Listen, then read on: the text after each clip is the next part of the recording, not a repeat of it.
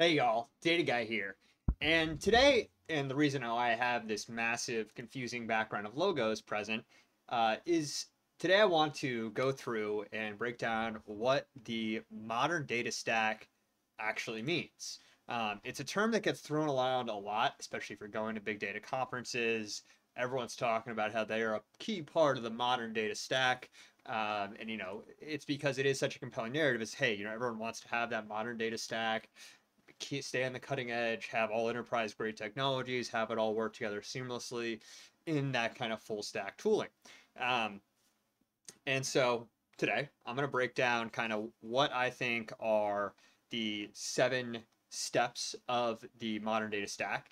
And so I'll kind of just run through them really quickly on what I kind of think the 7 categories are, and then we'll dive into each of them individually and talk about kind of why I think they're a critical part and some of the example technologies for each. And if you like these kind of videos, please like and subscribe. It helps me out a lot. But enough begging for my supper. Now into the fun stuff. So the first category, it's kind of defined here under sources, is data collection and ingestion. So obviously all data starting with a point of someone entering data, whether it's customers start entering a data point in a system, collecting that, and then integrating in your backend.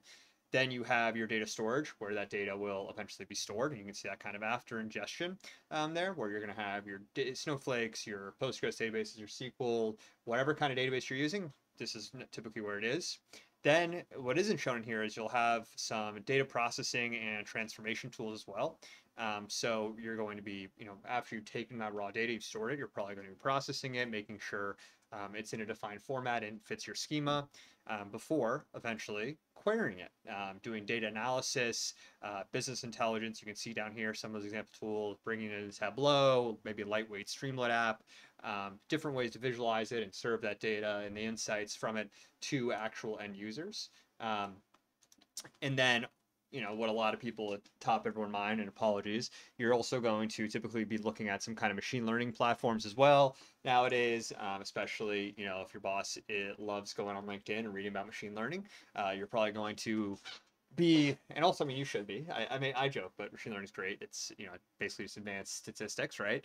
And then kind of managing all of this, you have systems like Airflow, my favorite, running data operations, running orchestration across your entire pipeline, and even running ML ops in a lot of situations as well. Airflow kind of has emerged as a really great tool for ML ops. You can see this up in the workflow orchestration section. And then just kind of embedded throughout the whole stage, you're also going to make sure you want to have, security and data governance built in to your pipelines to make sure that, hey, and data quality as well, to make sure that your data that you're ingesting isn't some garbage and your data sources got corrupted.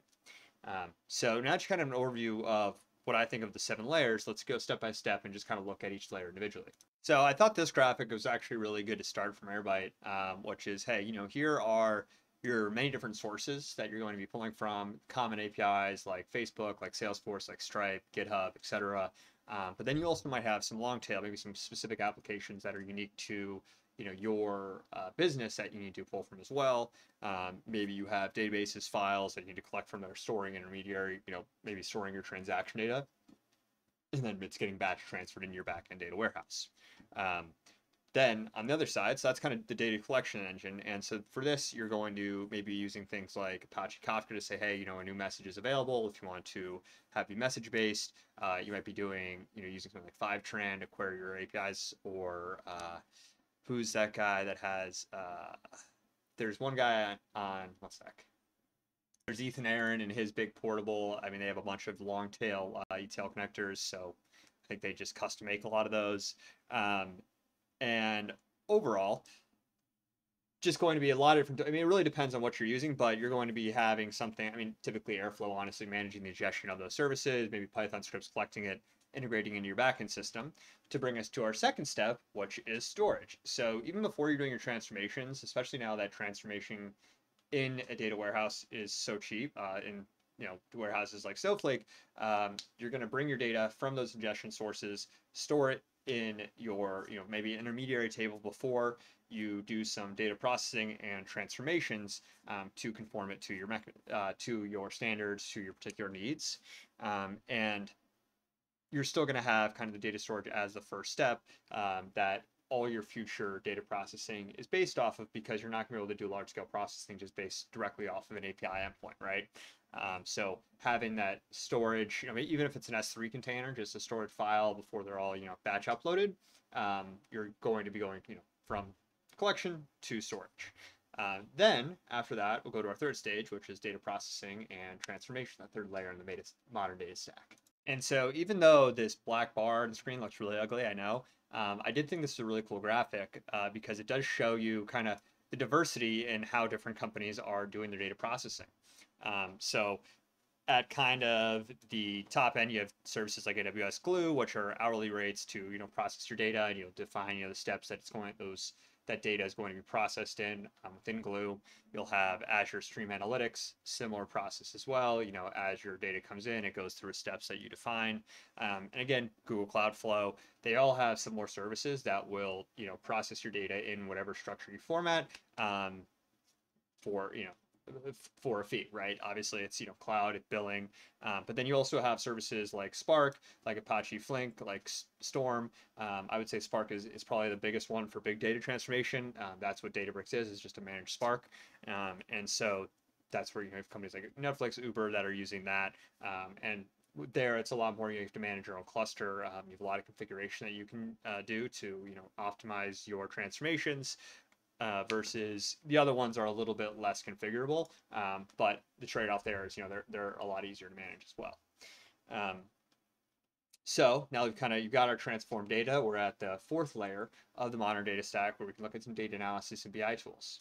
And so on the data analysis and BI side of things, this is really the heart of the modern data stack.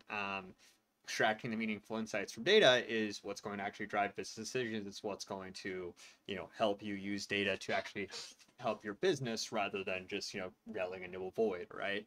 And so this is where you have tools like Power BI, like Tableau, like Looker, Sisense, that have interfaces that allow you to, structure queries, to maybe on a daily basis query, or update a dashboard based on, a data set that you're producing from your data processing and transformation steps. And again, this, Airflow is kind of encompassing the entire stack here. And these have basically the ability to, do as any database queries you would need to do, but in the service of creating dashboards, and then also have tooling to create really beautiful visualizations, and then tooling to serve those to your end users. And this is really where you can generate some real dollar impact by having your reports that are really easily readable for your end business users. And so kind of building off of the BI tools, and the fifth step, I would say more recent addition to the modern data stack, is the realm of machine learning. And so since A16Z always likes to be a thought leader in this space, I thought I would just use kind of their AI reference guide here, where you can see a lot of the same tools I already mentioned just coming together, with also some new tools like a model registry, maybe something like MLflow, SageMaker, Hugging Face for sentiment analysis. You're still using things like Spark to do your data transformations, but then you're building in a model registry that's running those models as well in your Spark clusters, making use of that compute. Or you're using dedicated GPUs if you're really going all the way. You also have distributed processing, maybe Airflow as the center of your AI stack. Plugging into things like OpenAI, Cohere, really just a whole lot of tools working together to power machine learning and advanced analytics. And so using some of these reference architectures to help incorporate them into your own modern data stack is really helpful, because otherwise, it's tough to know where to actually start. And so now we're at the fifth. So that's the fifth level. I'd say that's the deepest level of the modern data stack. And I think the next two are really kind of all encompassing, which are data operations and orchestration, and data governance and quality. So let's go into some of the data operations and orchestration tools and why they're important.